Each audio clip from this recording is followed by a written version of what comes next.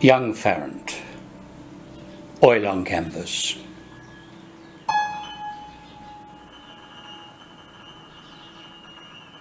Artists seek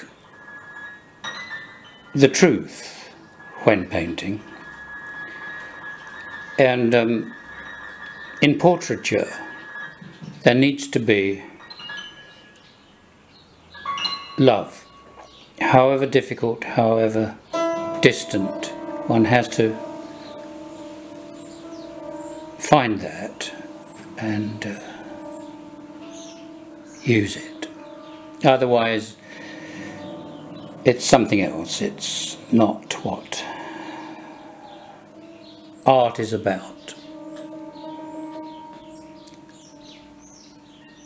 And young Farrant,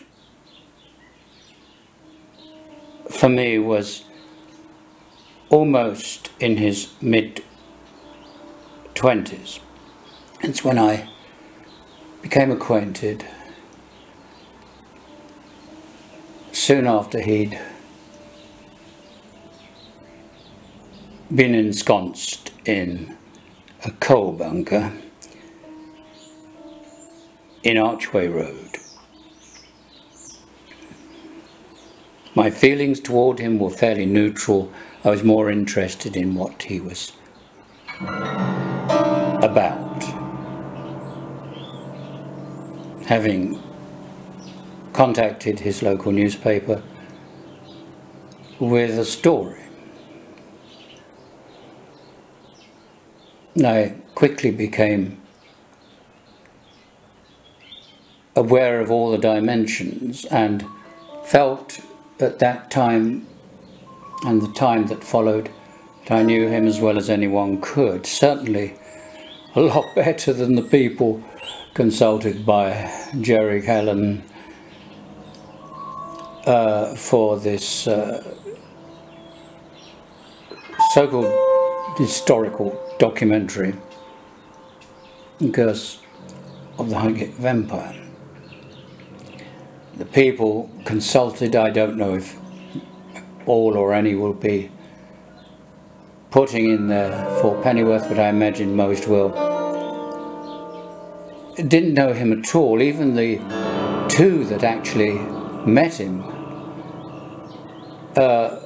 one only incidentally and as and when Farrant himself determined. The other, a strange relationship really, where she played the part of a carer in his final years. In fact, she only knew him in his very, very last few years, as did the other one. The rest, who've been approached by Callaghan and might well be making a contribution to this documentary, didn't know him at all, never met him, and I'm not sure they even communicated with him properly.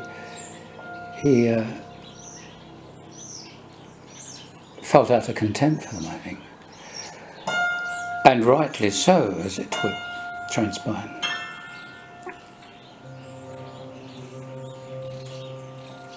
I felt it was right to end my series of posthumous portraits on a picture of Farrant when he was young, well, in his early mid-20s, and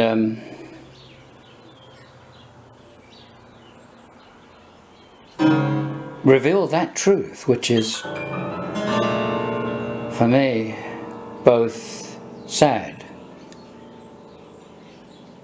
and at the same time a little disturbing. The picture is dark, not because he was in a coal bunker particularly where it was dark, he only had candles, or because it is at night, which invariably most of the time it was,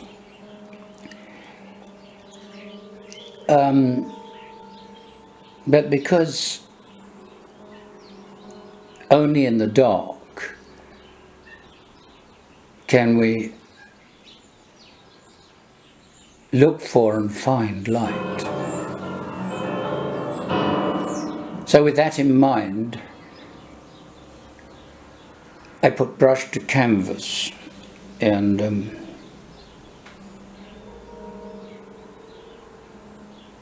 try to reveal the truth, and with a degree of affection and feeling.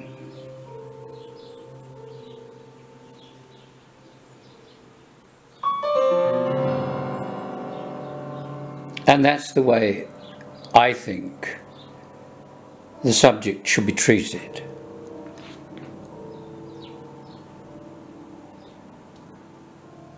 When Jerry Callahan contacted me, it was quite clear that the project was going to focus on the negative aspects, especially the negative aspects where Farrant and I are concerned, which is sad because it wasn't all negative.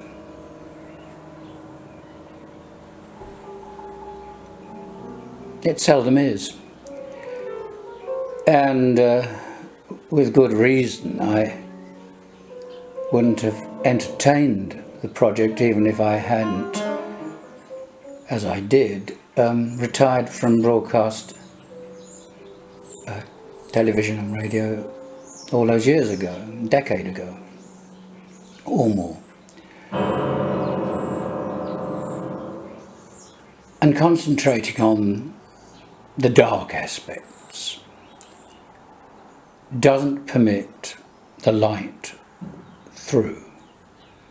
And there was some light, I'd like to think.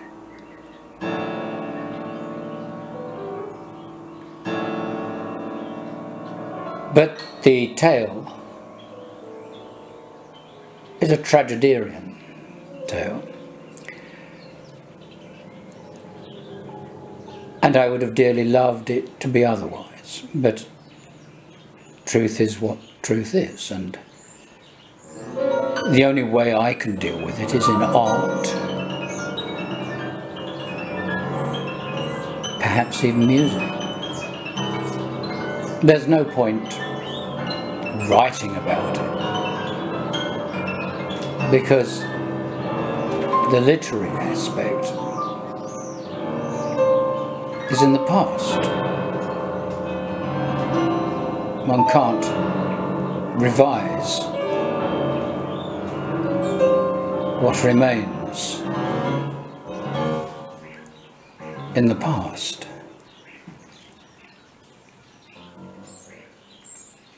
Finally, I would like to say that I harbour, or harboured, for he is now deceased, no ill feelings toward Farrant. I do have a degree of sadness where he is concerned, but I would add that I do harbour some ill feeling toward the likes of Hogg, McWilliams and Della, whom I believe Jerry Callahan has approached. There might be others. Because these parasitical people are not interested in what is true, what is real, what isn't. They are interested in remaining on the coattails of those, even when they're dead, who might provide for them a free ride. As is quite apparent, I'm not willing to do that, not even for Jerry Callahan, toward whom I feel a certain degree of disdain and no empathy whatsoever. I did suggest that he extricate me entirely from his project, it can be done, and make it about David Farrant. Not a difficult thing to do. It would be a different project, yes, but is he saying there's not enough material to make something exclusively about Farrant interesting or worthy of their effort? I think he is.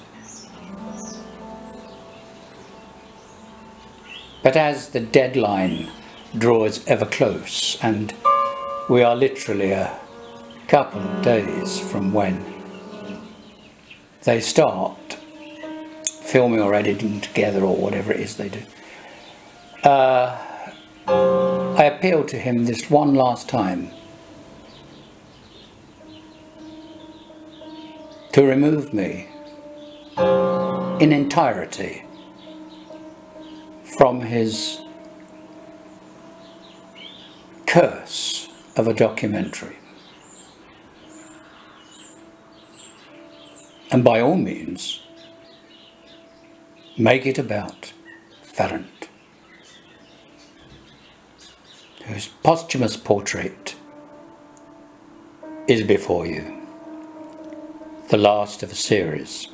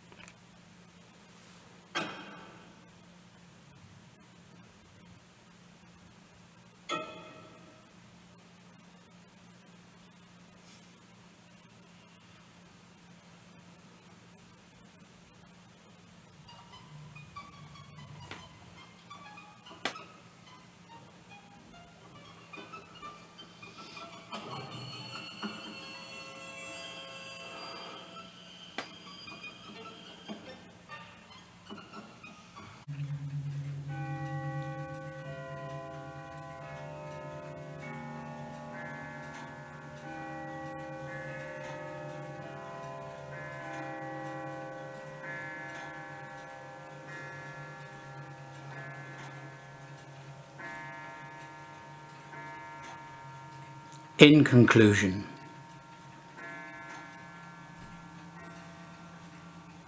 I know who I am.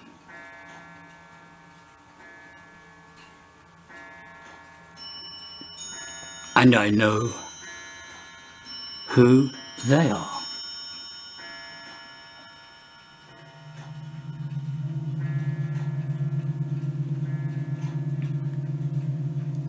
And in that knowledge, I am secure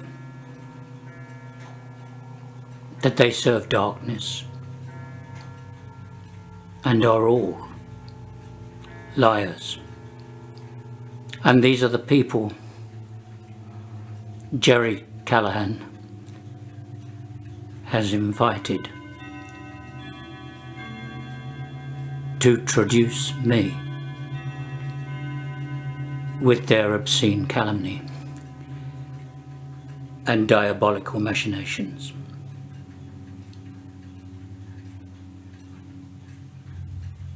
I need to know that I remain constant on the right-hand path, which is the path of the disciple. And I therefore expect to be attacked. And I know who my attackers are.